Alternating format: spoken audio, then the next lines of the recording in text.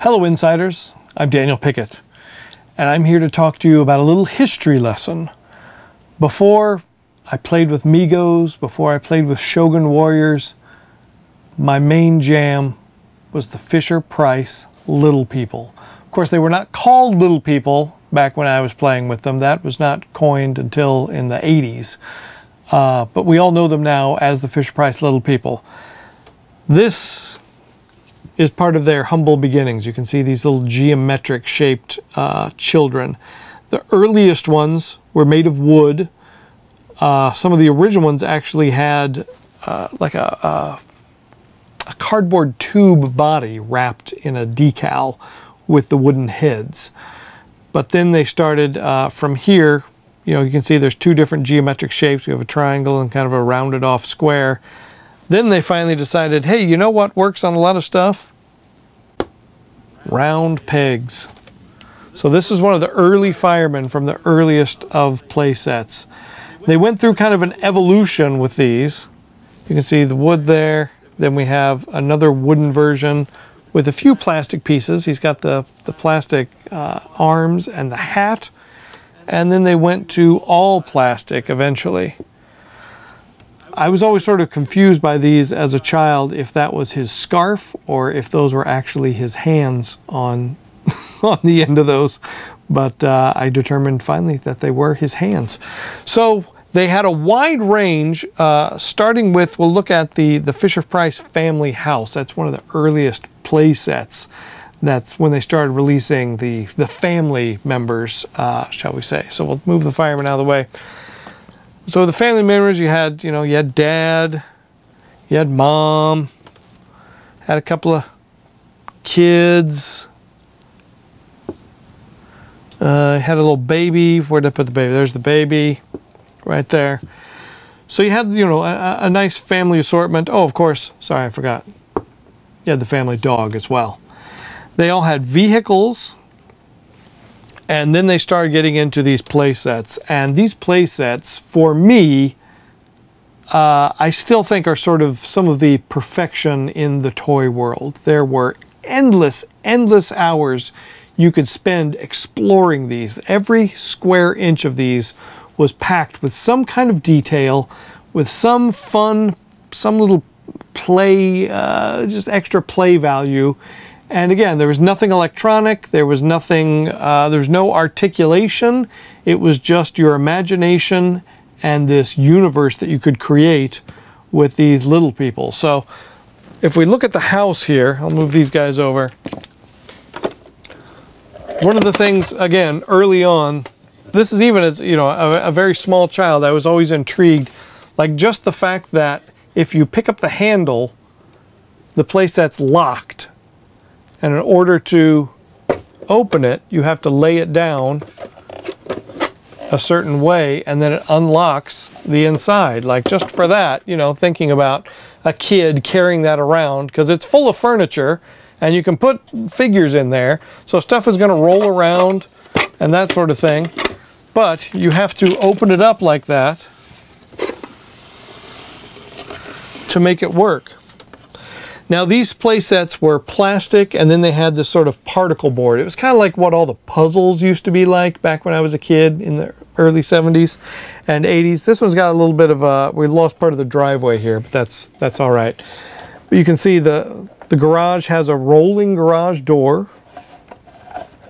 which I always thought was fun. They had these were the earliest cars that you had. They were two-seaters. They had a little place in back to put the kids, the dog, the luggage, and then they all had, it's clearly marked there, for your gas. Because a lot of the play sets, when you got to like the cities and things like that, had a little gas pump that would fit in there. So even before they had created the city play set, they knew they were thinking ahead and included that. So, you can put mom in there, you can put dad in there. You can have the dog hanging out in the back, and they would drive up into the house, and you can close the garage behind them. There was a way out of the garage. There was a back door to it. You can see there's furniture in here for the kids to sleep in. These are old, but a lot of the play sets actually had a foam piece right here. So a lot of that's disintegrated over time, just like those of you that have like the Dagobah play set. The foam quicksand is gone, just to kind of age. That stuff was not meant to last forever, and most of it didn't, but the plastic still remains. All of the furniture fit the same peg format for the sofas, the chairs, the crib for the baby. There's a dining room table in here. They reuse these chairs in a lot of them in a lot of different ways. They show up again in some of the other play sets. But, you know, again, it's just sort of, you change the color, you can add them to a stool, all sorts of things. They work for that same peg format. Everything fit together, everything worked together as one big cohesive universe.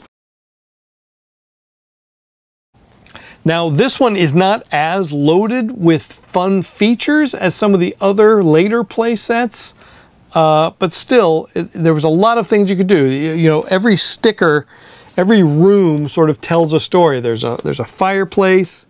The dining room table has a full meal on it. It's got the steak. You got your napkins, your utensils. But then there's things like the front door actually has a doorbell on it. That is one of the features on this one. So you take this little, here it is right here, and you fling it and it rings the doorbell.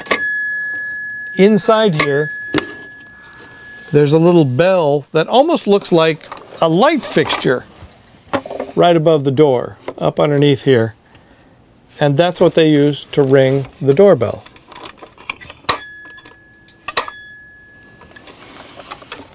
So, we'll move on to some of the other play sets that I remember I had this one as a kid. It was never one of my exact favorites, but that's because there was so much cooler things to come.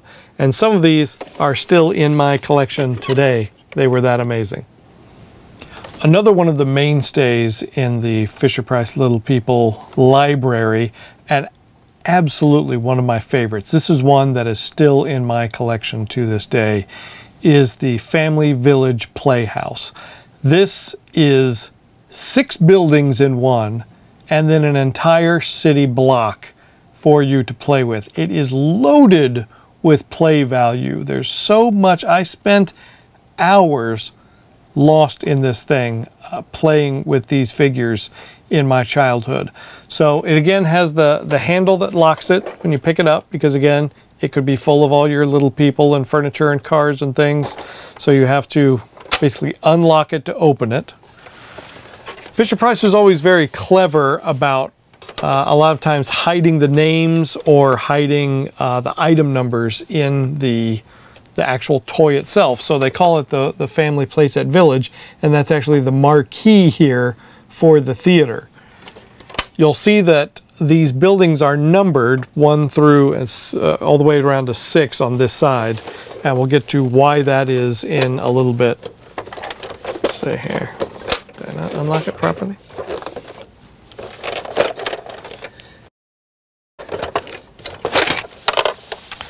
So as you open it up, you can see here the entire breadth of this thing, all 6 buildings. There's a great little underpass.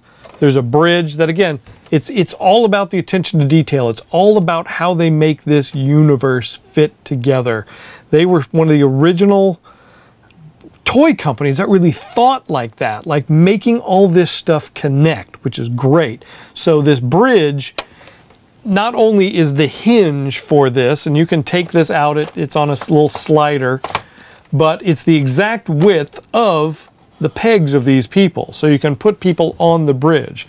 Like this little sturdy piece here, that's the exact size of the peg people.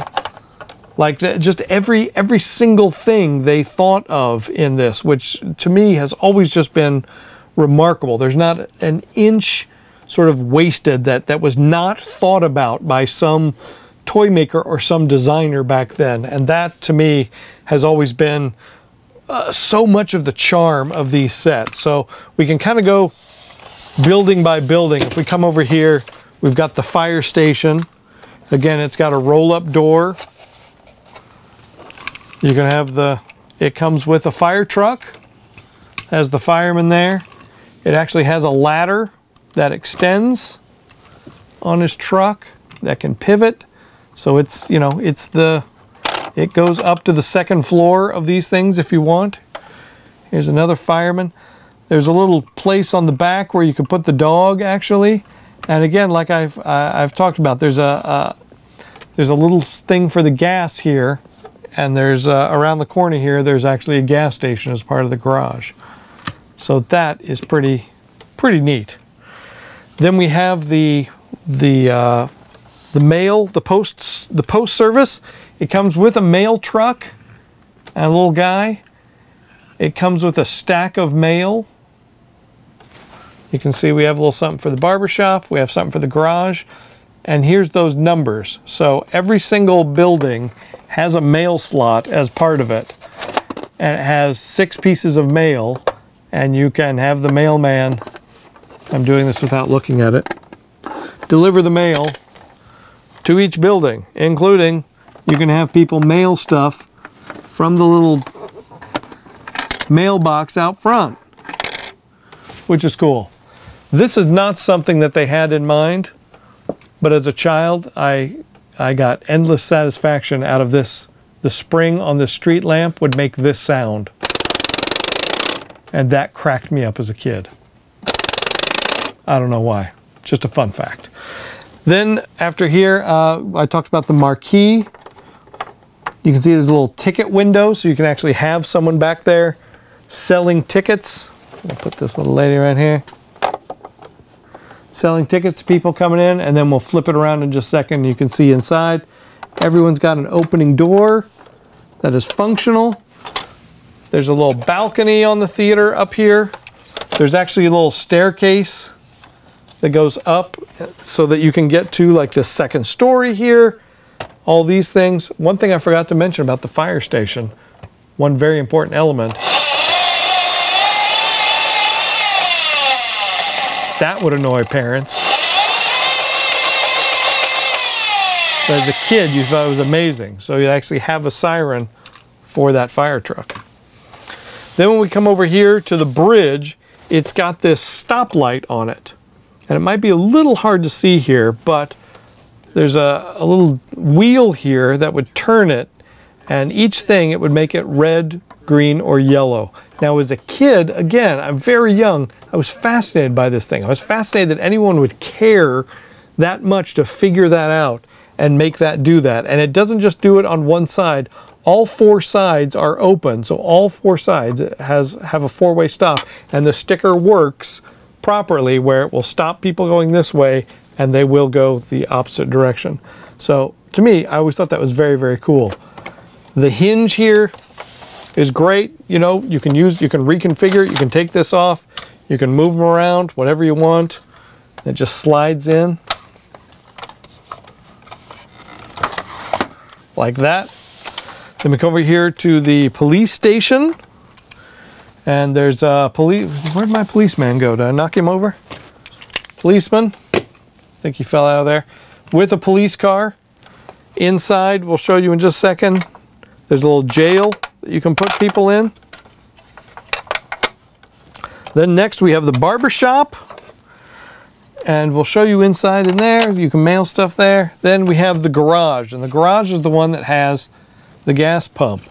So any of your cars, the police car, the mail, the fire truck, the regular cars have that little peg, and you can gas up your cars, which I always thought was amazing and did all the time. Then with the garage, if your car is in the shop, you put it in here. It's got a little platform. You can raise it up to work on it. It also has a rolling garage door, has the mail slot in it. So let's see if we can flip this around, and we can kind of talk about the really cool stickers that they did for this set. because every surface has something. Like upstairs here, this is the Village restaurant. It's got, there's a little table that goes in here, some chairs. There's a sticker here on the side that says Village Restaurant. Inside you can see there's, it looks like inside actually there's a dentist office on the sticker there. So the restaurant, I guess I forget about that. The restaurant was actually on top here, was the patio. That's what you could get up to. But then inside here is that dentist office. So again, it's even more than 6 buildings in this one playset. Inside the post office, you can see it's got a loading zone. So you can actually, it's got a little ramp. So if you want to put the car in there, it fits that car. So you can back the mail truck up to that mailbox that was on the other side that I showed you. And when people put the mail in the mailbox, it goes in that car and out, which again, they thought of everything. I love that. Here's the theater. You can see little kids watching a movie. There's a screen in there, little bench. Here is the jail in the police station. So you put a guy here, put him on the bench, lock him up. He's shut in. Probably help if I get that mail truck out of the way. The barbershop's down here. You can see it's got like bubble gum, it's got toys and things, all sorts of stuff. There's a mirror inside there.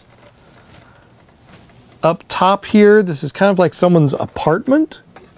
There's record albums on the floor. There's actually on the sticker, it's hard to see at any angle unless you're sitting right here where I am, but there's a cat sleeping on a pillow in there. Just every square inch of this, someone really went through and said, all right, what kind of play value can we assign to this? And that is sort of an ingenuity that I don't see that much anymore in modern toys.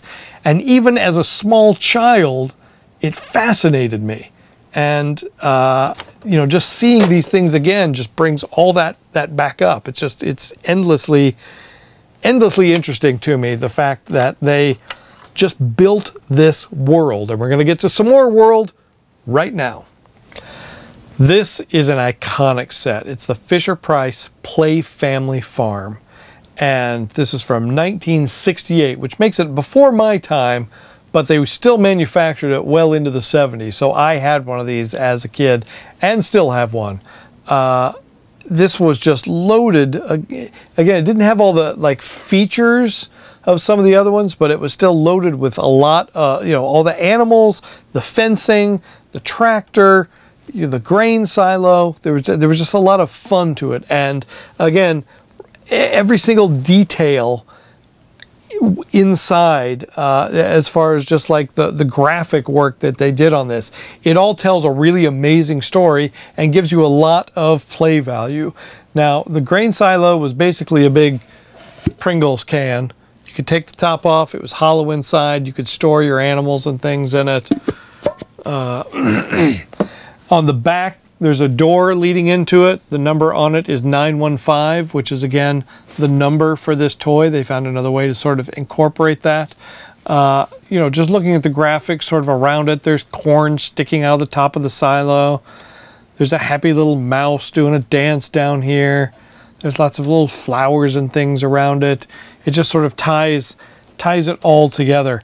Now, one of the main functions that it had that would annoy a lot of parents, but it was endlessly fun to kids, when you would open up this main barn door on this side, that would open, and then you would have this weird moo cow sound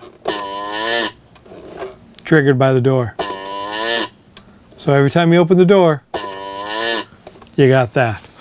There was the hayloft up top, where you could keep the chickens. It came with a lot of animals. It came with pigs, it came with a cow, horses, sheep. It had these fences that you could put places, the trough, had the farmer with the tractor, farmer's wife. I mean, there was just a lot of stuff to it. Inside, There's a lot of detail in the, again, in the graphic work. Talk about the Spring Valley feed. There's a cat climbing something. There's a bunch of mice playing with some of the hay inside there. There's a horseshoe that's upside down on the back door. You should have it facing the other way so the luck doesn't run out, but they have it hanging down. But just a lot, again, you know, everywhere your eye looks, there's something that they made sure helped tell the story of this piece. So again, there's not a lot of, you know, nutty functions to it, but it all fits in, again, with this same universe building that they did, putting all these play sets together. All the peg guys fit in all the same stuff in the city, in the garage, in the house. Anywhere you go, these characters can interact with all the different pieces, and that's cool. You can see, like here, the tractor has the peg hole for the guy, and you can take that farmer, you can put him in a fire engine. As a matter of fact, I'm gonna put him in a fire engine because I have one right here. There's a farmer driving a fire engine. A farmer can drive a police car. It's all part of the same shared universe, which was just, you know, as a kid, you didn't think that much about it. But now, as an adult, you just know all that attention and planning that went into it to make this a really cohesive line. And that's why Fisher-Price is still making amazing stuff today. I mean, they have really built their reputation, just kind of like what they're doing with Imaginext now. All that stuff, it all fits together, whether it's Power Rangers, whatever. Fisher-Price really just has built a reputation for building these universes, which I always thought was very, very cool. So this is the farm playset. Again, I suspect many of you, if you're anywhere close to my age, had one of these too. And let's take a look at some other cool playset. So after a while, Fisher-Price got into licensing in their Play family universe. We call them little people. Back in the day, they were the Play family. Sesame Street was one of them. They did this and a later one. They had Kentucky Fried Chicken, of all things. They had a McDonald's play set that was very popular. They even had a Holiday Inn set that was fully licensed. Now the Sesame Street, there were two sets. I never had the other one. I did have this one. This has got to be hands down my favorite Play family / little people play set. Again, it's one still in my collection. I'm missing a few pieces. I don't have Ernie, but just, again, the detail they put into this. Again, the kid from the 70s grew up on Sesame Street. This was the show come to life. I mean, it was just every inch of this thing, the graphic detail on it is just so killer that I remember just staring at it for hours, like, oh my gosh, it's, you know, there's that. So it's again, an opening play set. They've got, you know, these extra pieces you can put places, little Sesame Street street sign. There's a little fire hydrant that can go quite a few different places. And just, you know, as we look at this here on the back side, 1, 2, 3, you know we've got Bert and Ernie's apartment upstairs. There's a mailbox down here. So we turn it around here. I mean, these sorts of things were just quintessential Sesame Street. Like tire swing on the other side over here, I'll show you in a second, has the stacks of doors and the barrels. I mean, it's just so packed with the detail from that show. Coming around here, Mr. Hooper store. Mr. Hooper, may rest in peace. There's a little newsstand here that you can move around. And then this was always, I remember staring at the detail on this. I just love this. The colors on this, the depth of this, just, you know, it was just, again, no inch was wasted by the designers of these guys. So we can open it up, and we've got it populated here somewhat. We have Bert and Ernie's apartment upstairs, and there's so much stuff just relating to Bert and Ernie. There's a framed picture of a pigeon, and you can also look in the bathroom. The bathroom door is open, and there's a rubber ducky waiting in the bathtub. Very, very Ernie-like. You have a little apartment downstairs here with a kitchen. It's got a table. Mr. Hooper's store has all sorts of sundries on the wall. He's got this full like soda stand that you can take out. It's got places for people to sit. So you can put, say, Cookie Monster here, eating some soup. There's a little sticker on top. Here's the late Mr. Hooper, brought to life in plastic. You know, Cookie Monster was an adorable, you know, concept that looks just like the puppet. There was a sanitation truck. This actually does, it has the place for the gas nozzle, but they have filled in the hole, so you can't actually use it with the other sets. I don't know why they did that on this one. But there was a place in the back for a trash can, and hey, who hangs out in a trash can in Sesame Street? Oscar the Grouch. And he's got this great, you know, he can pop up. All you do is, if you twist, he goes in. If you pull him up and twist, he stays out. So I love that little figure. Big Bird was in this set. It was the first time you can get him, and he came with his nest. Again, interchangeable with everything else in the Play Family universe. This whole center thing, again, keeping with the educational aspect of Sesame Street, this whole center divider here is it's chalkboard material. So it came with 4 pieces of chalk, came with this little Fisher-Price eraser, so you can draw on that endlessly, write your numbers, write your letters, and use that to clean it off and start again. But again, you know, as you look at, like you had Grover was here on the TV. You've got figures of Gordon and his lady friend. There's just everything related back to what you were seeing on the screen for Sesame Street.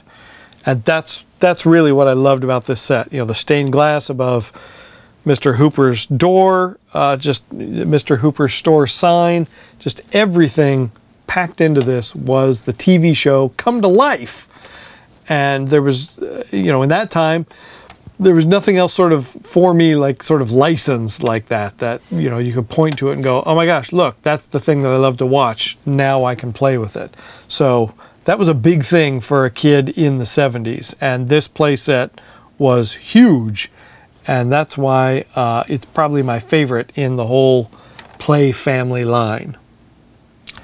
So from castles with drawbridges and dragons to airports with full airplanes and a working luggage rack, you can see this whole universe that Fisher-Price created back then. These play sets have really stood the test of time. Little People are still being made today by Fisher-Price. They've evolved over time. They're all plastic, they're bigger, they're chunkier. A lot of times the play sets have electronics or interactivity, and that's fine, I guess. That's what the kids of today want, but I don't think anything matches the charm, the ingenuity, and the creativity of what Fisher-Price accomplished here with the Play Family and Little People in the 60s, 70s, and 80s. I mean, this was endless hours spent by many, many kids of that generation with these amazing play sets and just simple figures, no articulation, except for, you know, some of the larger things like dragons, but, you know, the people, really nothing. But lots of fun little thing built in. Everything was analog, and we were fine with that. We enjoyed the heck out of them. So, you know, again, you could visit a castle, you could visit a Kentucky Fried Chicken. Anything was open with this Family World Village playset Little People. I thank you very much for watching. It's been a delight looking back at these old toys. It's brought back a lot of memories for me. Maybe it did for you too. What was your favorite Little People play set that you played with as a kid? I'd love to hear in the comments below. Please let us know. Thank you so much for watching. We got lots more toy goodness coming on AFI TV. We'll look back at old toys. We'll look at toys that haven't been announced yet. We'll look forward at things that haven't come out yet. We'll just sit and bask in plastic and love every single second of it, because that's what we do here. I appreciate you watching, and we'll see you very soon on AFI TV.